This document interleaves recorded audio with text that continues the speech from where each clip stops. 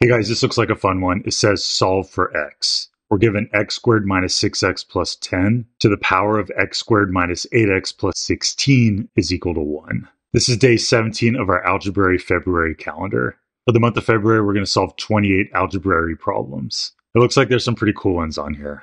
And if you want to try this one, pause it right now because I'm going to solve it in 3, 2, 1. So there are 3 scenarios where we can do something to a power to get 1. For the first case, if we have a base of 1, our exponent isn't going to matter, we're still going to have 1. For the second case, our base isn't going to matter, as long as our exponent is 0, will be equal to 1. And for the third scenario, if our base is negative 1 and our exponent is a positive or negative even number, that will equal 1. So let's look at all 3 scenarios. In the first scenario, we need our base to equal 1, so this has to equal 1.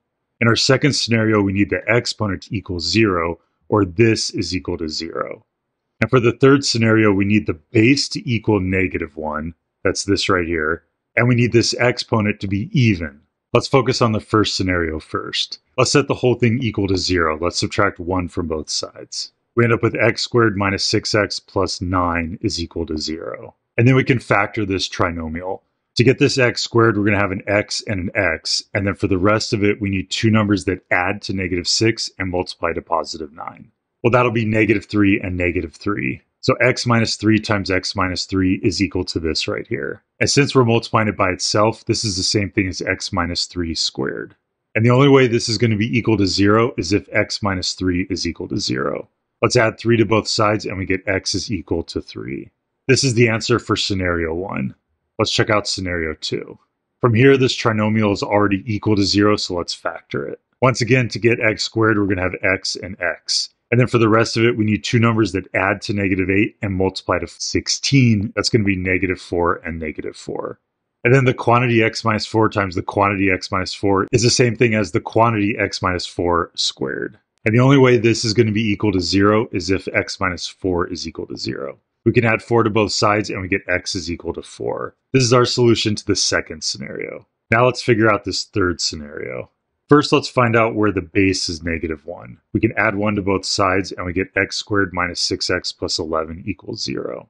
And then if we try to factor this trinomial, we can definitely get the x squared with an x and x, but there's nothing that's going to add to negative 6 and multiply to 11.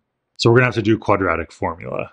A is equal to 1, B is equal to negative 6, and C is equal to positive 11.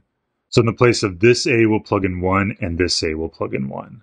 And then for the B, negative 6 is positive 6. And then we'll plug in a negative 6 for this B. And last, for the C, we'll plug in 11. Now let's clean up under the square root.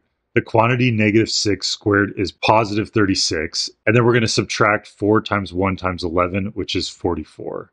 And in the denominator, 2 times 1 is equal to 2. Let's go back to the square root. 36 minus 44 is negative 8. And then the negative 8 can be rewritten as negative 1 times 8. And the 8 can be rewritten as 4 times 2. And now the 3 things being multiplied under the square root can each have their own square root. Square root of negative 1 is the imaginary number I. And square root of 4 is equal to 2. So we end up with 6 plus or minus 2I root 2 over 2.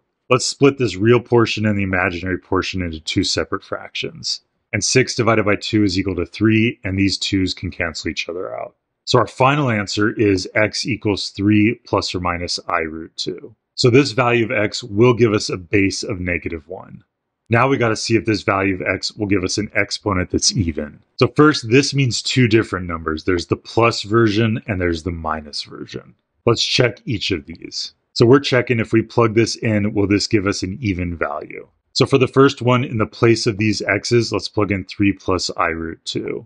And for the bottom one, in the place of these x's, we'll plug in 3 minus I root 2. This simplified is negative 1 minus 2 I root 2. And this one simplified is negative 1 plus 2 I root 2. Neither one of these are an even number, so these 2 solutions won't work. I'm a little disappointed. I think it would have been a cooler problem if these would have worked. So now we're left with x equals 3 and x equals 4. Let's check them real quick. For x equals 3, let's plug in 3 for all the x's. And then for x equals 4, let's plug in 4 for all the x's. This ends up giving us 1 to the 1, which does equal 1, so it checks out. And this ends up giving us 2 to the 0, which does equal 1, so it checks out. So the answer to our question is x equals 3 or x equals 4. This looks important. Let's put a box around it.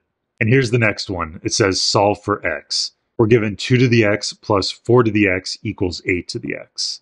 This is going to be a fun one. I'm pretty sure there's no whole number solution for this. How exciting. Hey guys, I did one other thing. I made another problem like this one that I think works for all 3 scenarios. This one should have 3 answers and they should be a lot easier to get.